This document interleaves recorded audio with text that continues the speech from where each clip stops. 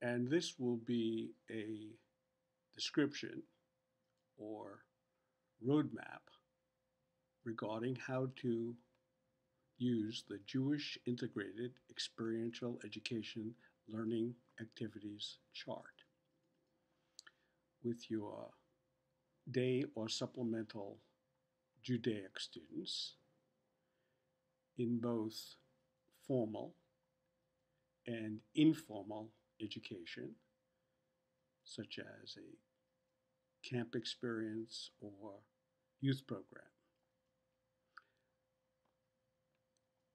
The Jewish Integrated Experiential Education Learning Activities chart contains 3 steps. For simplicity, we'll start with selecting a Jewish text. Then we'll demonstrate how to select or create a number of different experiential learning activities for your classroom or informal educational setting. And thirdly, you will empower your students, if you choose, to create or help them create a web-based Judaic knowledge product. All of these items we will demonstrate beginning now. So for simplicity's sake, let's begin with inviting your students or your charges to look at a particular Jewish text. It can be from the Tanakh, commentaries, could be a midrash, and we've given you a web-based selection of sources for examining Judaic texts. Let's give you an example. If you would click on this particular URL, it would take you to this source right over here, Primary Jewish Sources and Resources on the Internet. And there is quite a bit of text that you could choose from. So that would be the first step. The second step would be to invite your students to participate in one of many different experiential learning activities that can occur in or outside of the classroom.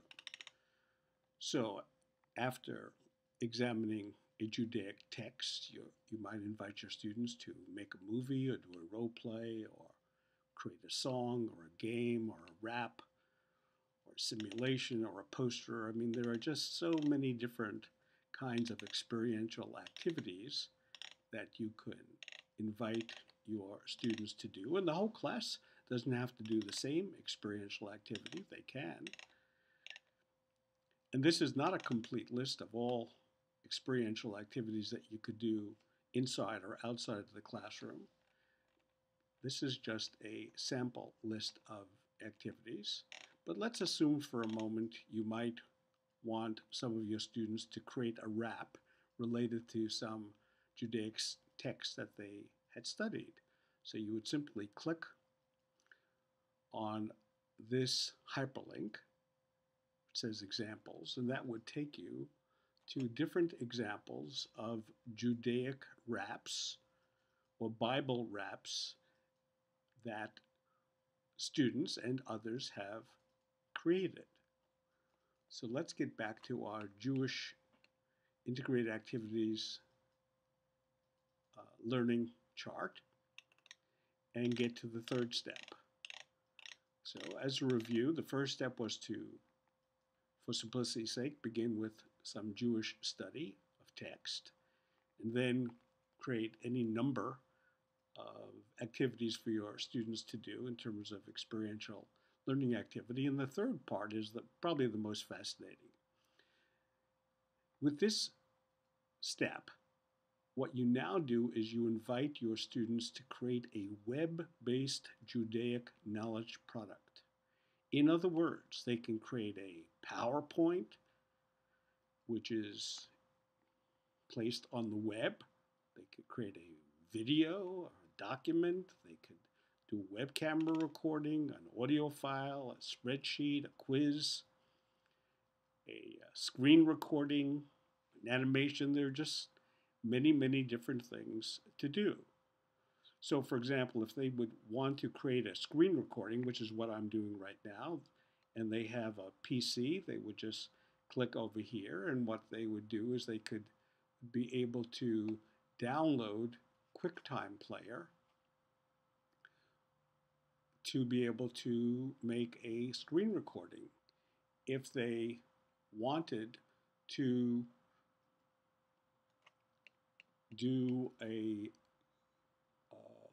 QuickTime Player recording by using the Mac computer, they would be clicking over here.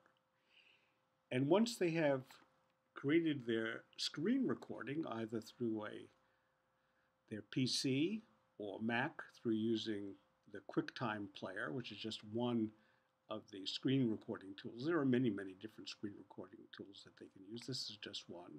They can upload that screen recording onto YouTube by simply clicking here, and they would find out how to do that. So I have already placed the YouTube website for uploading recordings, and you would simply invite your students to upload the screen recording that they have made, just as we are going to be uploading this particular screen recording on YouTube as well. So what have we said? What we have said is this demonstration or roadmap is a chart on how to implement Jewish integrated experiential educational learning activities. It involves 3 steps: selecting a Judaic text, then making that investigation into some form of experiential activity, and finally making that experiential education into a web-based Judaic knowledge product. Now, the truth of the matter is you don't have to start with text study. You could start with an experiential activity, or you could start with if you have students who are interested in creating web-based Judaic knowledge products, they can make a movie or an audio file or a photo album. And the last thing I want to share is step number 4, which you click actually over here. Okay, and we'll click on it. And what this is very similar to the initial page, but this is a page where you can actually record your name and the text selection in the box. So you or your students will have a chance to go and identify what kind of text they're studying, what kind of experiential activity they will be using, and also what type of web-based knowledge product they would like to make. Thank you so much for your time, and I hope that this was helpful. Thank you.